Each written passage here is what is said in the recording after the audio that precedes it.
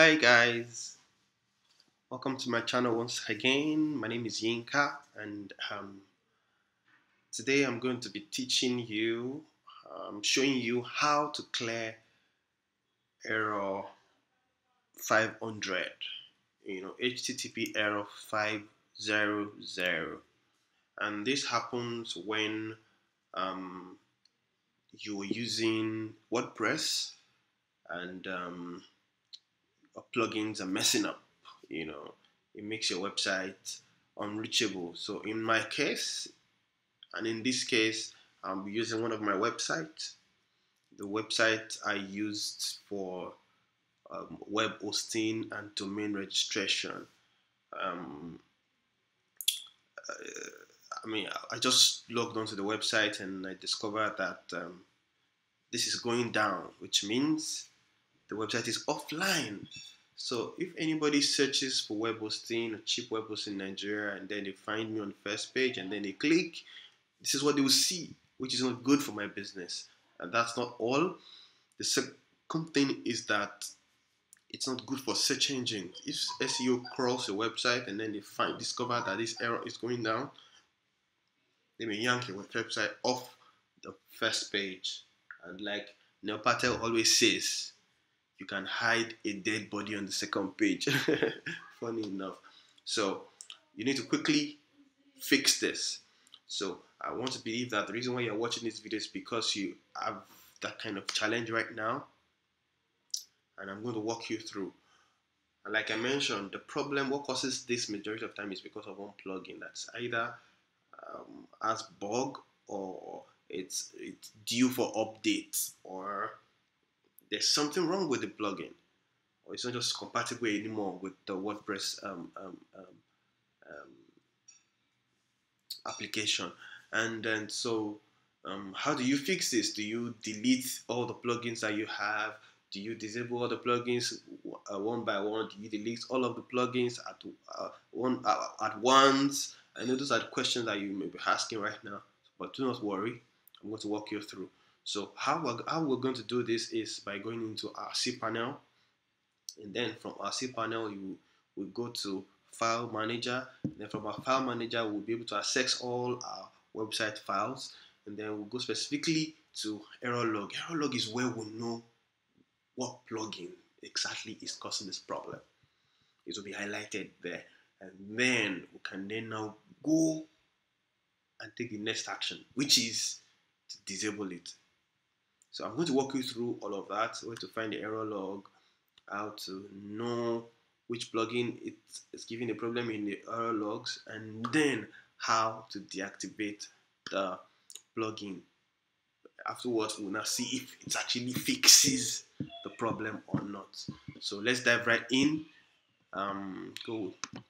No, so this is my cPanel. I already logged in. So for you, if you've not accessed cPanel before, to access cPanel, you need to go to your website.com/cPanel. In your website.com, my KSP web hosting /cPanel. So then you enter. So I open it already. So once you open it, it will bring you here. And how do you get your cPanel details? Your cPanel details comes when you buy a new hosting package. Take for instance, if you go to pwebhosting.com and then you purchase a web hosting package, you would automatically get your username and password and domain names, DNS records, and you get your cPanel details, your file FTP details, and then the cPanel details. So that's why you will use your username and password. That's what you use to log into the cPanel. So I haven't logged into the cPanel. Let's go straight into our file manager. Remember I mentioned file manager. Now it's from there we'll be able to access all the website files, and then we'll go down to error. We'll try to locate error log. Okay, this is it. Now the error log has 3.11 MB. Okay, so let's open it and see what is causing the problem. Okay, from the look of things, this might take a longer time for us to see. So I would advise that you just download it. So let's close it for now. then you just download the error log and then check it offline.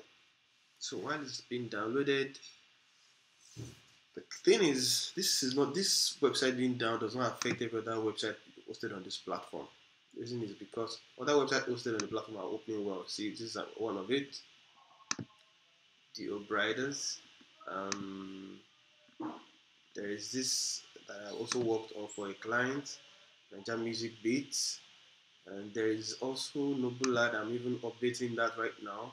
It's a marketing. So I hosted it, and I'm also maintaining the website for them.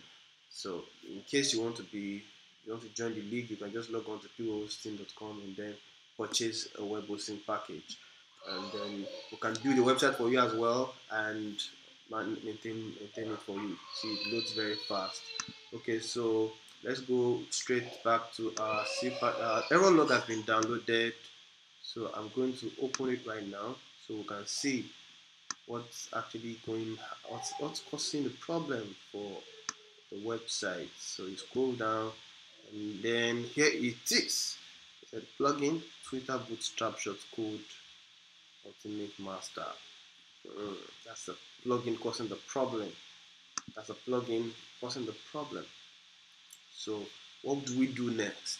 We'll go to our WP content and then to our plugins to locate the plugin. It's a Twitter Bootstrap. This is it. Yeah, we found you. We got you.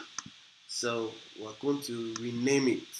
So you're not going to delete it. Just rename it to something else. Just rename it. So once you rename it, it's automatically been disabled. So like I mentioned, you don't disable everything. So you can still minimize your risk, your level of risk. So then let's refresh and know if our tempt, oh great, it's been fixed, it's been deleted, so we can visit our website and see that everything is working fine, just fine. This is the back end of the website. Good. See, so the website is back up and running. So like I mentioned, it's a web hosting platform and the website is back. So that's exactly how to fix error 500, HTTP error 500 on your website and your WordPress.